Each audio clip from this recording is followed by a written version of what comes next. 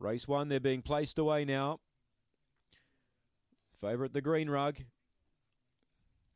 Yeah, set to run here, Mike, as we welcome everybody aboard here to Angle Park. The lure's rolling.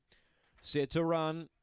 Racing. Pawsome Nelly hopped out well in box 5. Sir Papa was average away, but he's starting to manoeuvre through the field. Now, Pawsome Nelly tried to cross and bumped and ran in there to Spring King, who eventually found the lead. Pawsome Nelly through to second again, and Sir Papa runs on.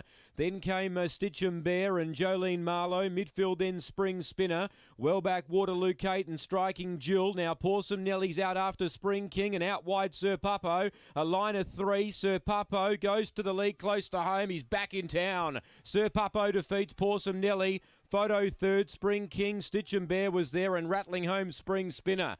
Real good go for the minor end. Well back towards the rear we had Jolene Marlowe, and Striking Jill was last in. And Sir Papo, he gets back into the winners list. Sir Papo. Sir Papo.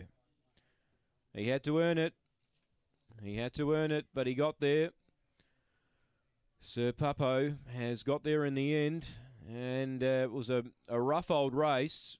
He was moving up on the outside out of the home straight the first time, and he just seemed to get a little bump, as did Pawsome Nelly, who was about to cross, and they seemed to collide with Spring King. Spring King got away down the back, and then Pawsome Nelly was coming out after him again, and then out wide Sir Papo. He likes to track wide, and a bit different to what he did on debut when he won here.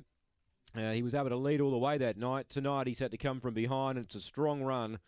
30 and 41 the time, so nowhere near as quick as what he ran on debut, but the way he got it done tonight was impressive.